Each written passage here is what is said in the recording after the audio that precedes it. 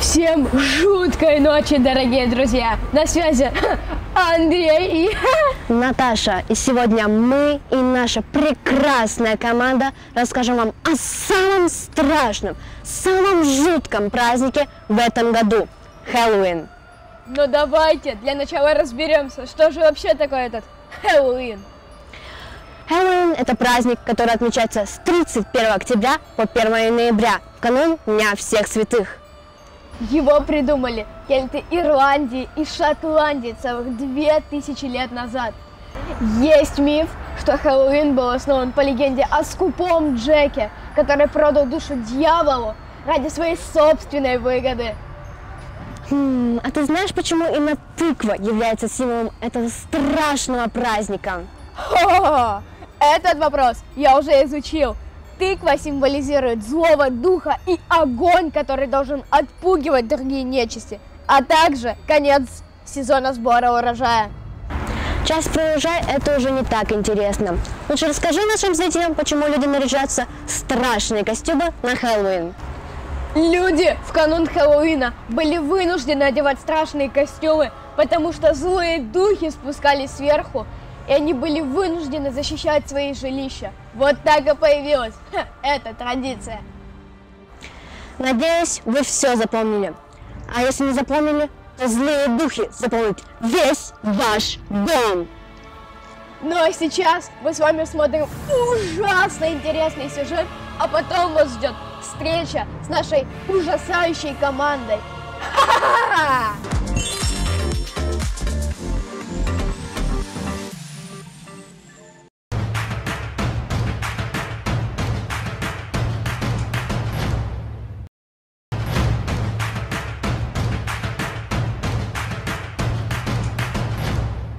Привет!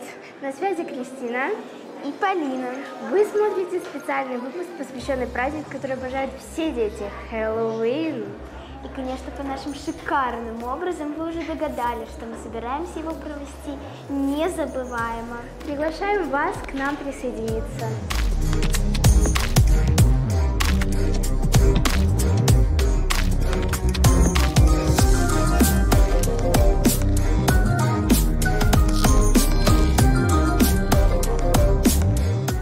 Должны знать, что мы с Кристиной больше всего обожаем творить что-то своими руками.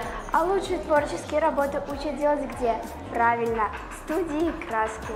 Немало наших коллег-телеведущих здесь побывали и остались довольными. Сегодня мы будем делать тематический декор для праздника. Если честно, уже не терпится начать.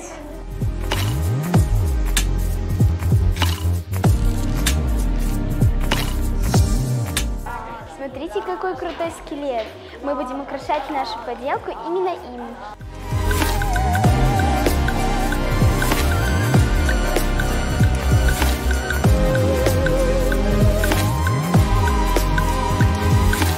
Я уже сделала подставку и дерево. Сейчас буду делать дом. А я уже сделала подставку, дерево и докрашиваю домик.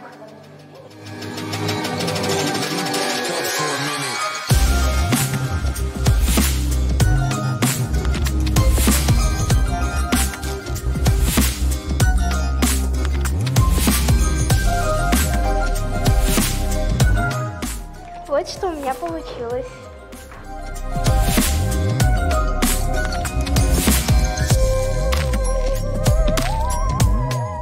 Берем украшения для нашего дома.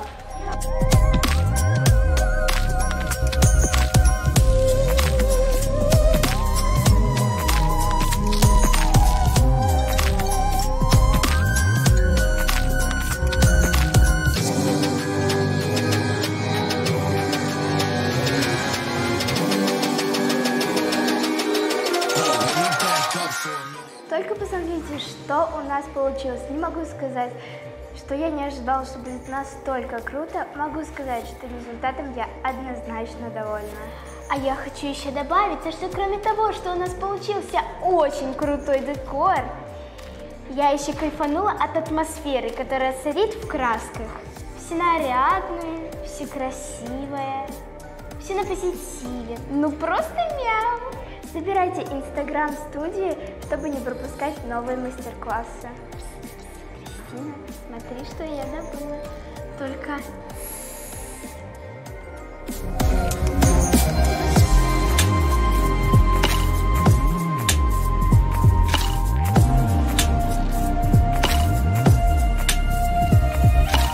Как бы нам не хотелось, но на сегодня все. Ну а с вами были Кристина и Полина. И сегодня мы посетили ужасно крутой мастер-класс в студии краски.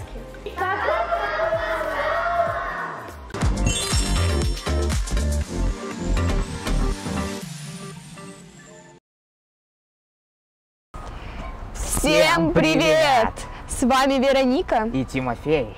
И сегодня мы расскажем вам, как классно отпраздновать Хэллоуин. Не переключайтесь, ведь дальше только самое интересное. Хэллоуин – время для вечеринок, а заодно отличный повод украсить ваш дом и сделать его изумительно жутким. Воспользуйтесь нашими идеями и начинайте планировать. Купите, либо сделайте украшения для вечеринки. Например, вы можете развесить страшных пауков, либо летучих мышей в темных уголках вашего дома. Продумайте еду и напитки. Пальцы ведьмы очень просто сделать из печенья и лепестков миндаля. Или, например, кексы в виде тыков. Придумайте хэллоуинские игры. Костюмированные вечеринки всегда любимы гостям. Подумайте о призах за лучший костюм, лучший испуг, либо же за лучшую хэллоуинскую поделку. Хэллоуин – отличная возможность проявить свою фантазию. Причем тут нет абсолютно никаких ограничений. Вы можете быть кем угодно – зомби, ведьмы, вампиры или, например, мертвой невестой. Ну и последнее, чтобы мы могли вам посоветовать, это пригласить всех ваших друзей и хорошенько повеселиться. Сегодня вы узнали, как сделать свою вечеринку лучше и что для этого нужно. Ну а сейчас нам пора.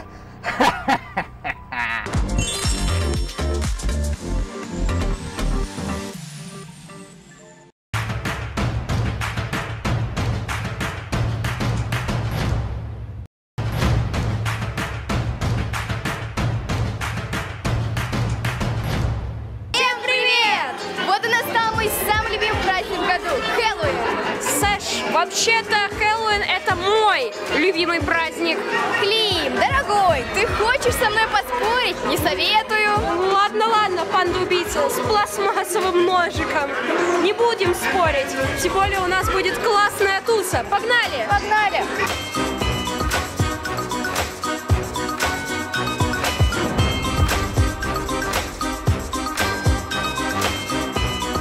Сегодня мы пришли в семейное кафе Family Club на хэллоуинское шоу в стиле тайна коко.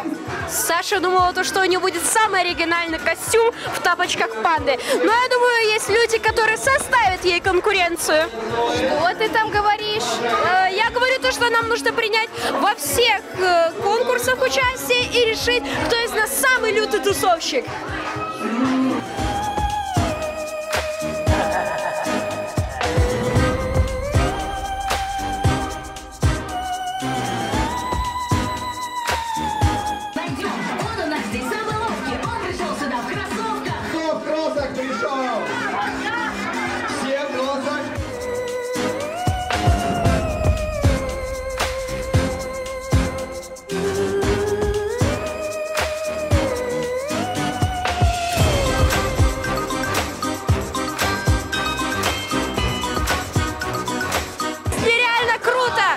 Выиграет 2 конкурса, кто здесь самый старший и высокий. Наши старика не успели обозвать.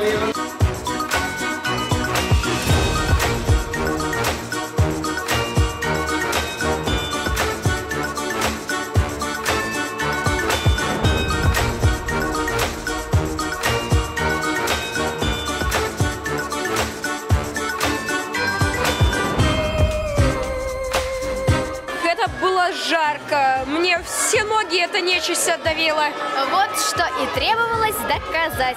Тот, кто любит Хэллоуин больше всех на свете, никогда не устанет от его стандартных хэллоуинских забав.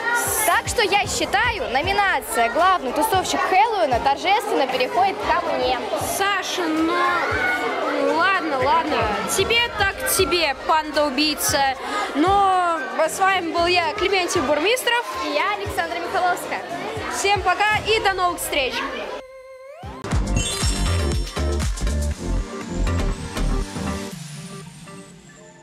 Жуткой всем ночи! На связи Василиса и Юля. И сегодня мы расскажем, как отмечают Хэллоуин в разных странах мира. Так чего же мы ждем? Давай начинать. Окей, начнем с Франции. Почему с Франции? Потому что мне так захотелось. Итак, французы, как всегда, любят изысканно покушать. И они готовят свои фирменные гречневые галеты с разными начинками и морепродуктами. Ну а на улицах проводятся костюмированные шествия с салютом, фейерверками и факелами. Проводятся балы, спектакли, где главные герои – это ведьмы и чудовища. В Германии все, кстати, тоже очень тщательно готовятся к этому дню. Заранее наряжают дома, готовят украшения, костюмы и тыквы.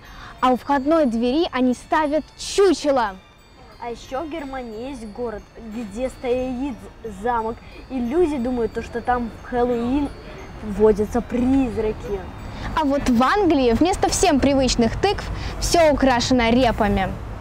А еще они любят отмечать Хэллоуин в разных замках. Эх, я бы тоже хотела там побывать. Юль, давай лучше посмотрим, как проводят Хэллоуин наши коллеги-телеведущие. Ты иди смотри, а я еще помечтаю о призраках.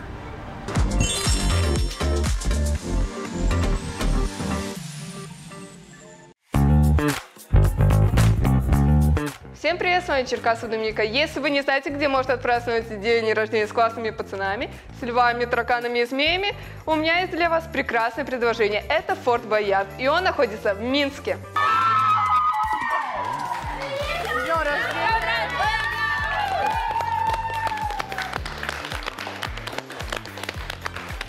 С днем рождения, Доминика.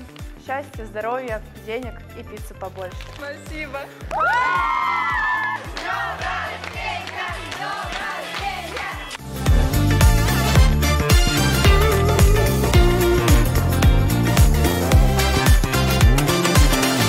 Впереди вас ожидает самое страшное, но для начала, конечно же, получим удовольствие от прохождения всех испытаний на площадке Форд Боярд. Как мы уже с вами определили, что цвет вашей команды будет красный, поэтому прошу, держите. Ну что, готовы? Да. Это хорошо. Не будете меня пугать всякими там пауками, змеями и так далее? Ну, самая распространенная фобия на планете Земля – это боязнь пауков. Но все впереди. Ну, я думаю, что обниматься с пауками мы вас не заставим. Спасибо хоть за это. Пойду уже пугать свою команду. Хотите знать, с чего начинается игра на Форд Боярд? Она начинается с подготовки площадки. Каждый из ящиков должен быть закрыт, и внутри каждого ящика должен находиться золотой ключ, который будут добывать участники во время прохождения испытаний. Ну что ж, площадка готова, в руках моих находятся майки, поэтому мы можем приступать. Ну что, поехали!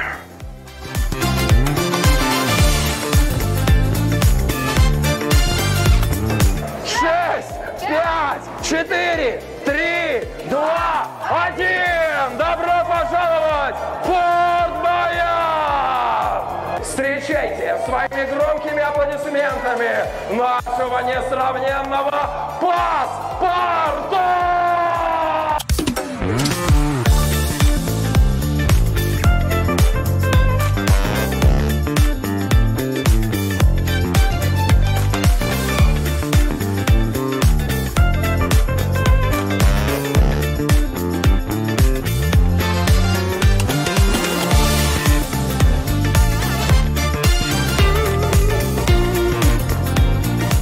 Необходимо пройти путь от угла, где нарисован белый круг, до крестика и вернуться обратно.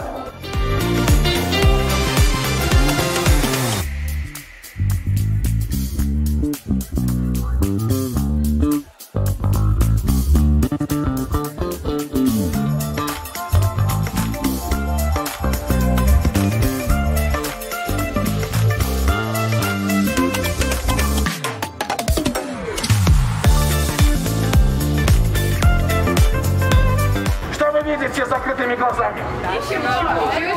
Какие вы позитивные.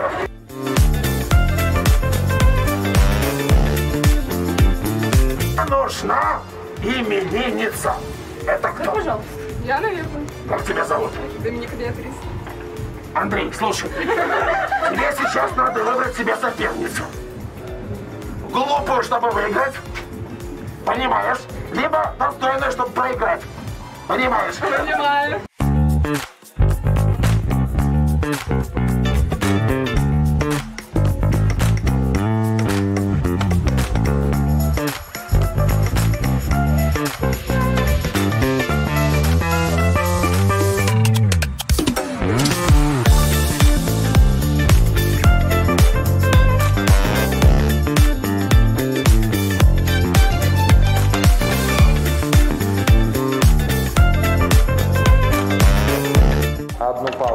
Мэтр забирает 3. Вы проиграли! Вам необходимо делать выбор, и вы забираете 1 палочку. Да!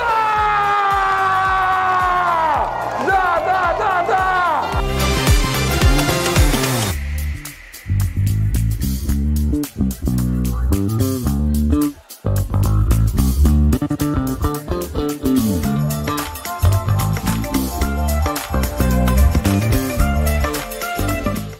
Аккуратно попозируем! Аккуратно, аккуратненько. Возьми в руки, держим.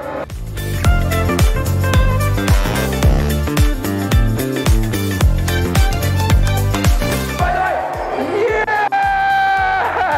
Оставьте, оставьте, пускай мы насладимся этим моментом полета!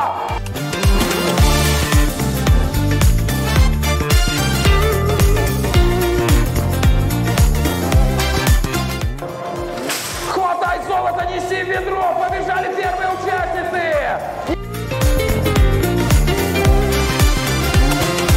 Побеждает команда Змейки!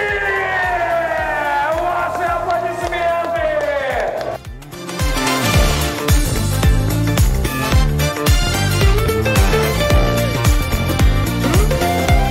Я так классно провела этот день рождения, увидела настоящего паспорту, потрогала змей, поугадывала загадки и также посоревноваться со своими лучшими друзьями. Советую вам тоже попасть в Форд Боярд в Минске. Всем пока!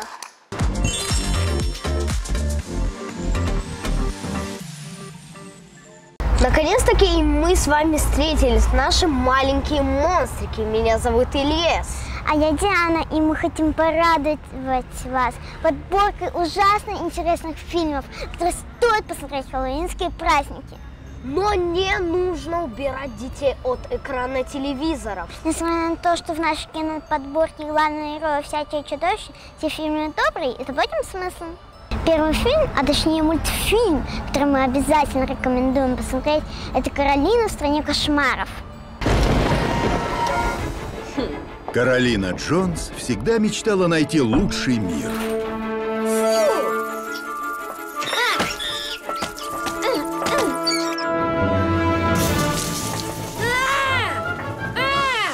Более интересный, чем этот.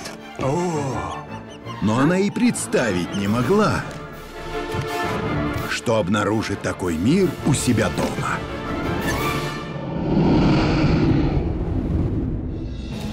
Каролина маленькая девочка, которая попала в секретный мир. Этот мир — ее альтернативная реальность. Ну, если вы понимаете, о чем я. Все идет хорошо, пока Каролина не понимает, что ее настоящим родителям за ее проделки угрожает смертельная опасность. А дальше мы вам ничего не расскажем, поэтому просто еще раз напоминаем имя. Каролина в стране кошмаров. Поверьте мне, вам понравится. Еще один мультфильм «Тайна Коко» уверяет, что это просто шедевр. И не только потому, что главный герой Мигель, мальчик из мексиканской деревушки, вынужден отправиться в страну мертвых, а это хорошенько щекоть нервишки.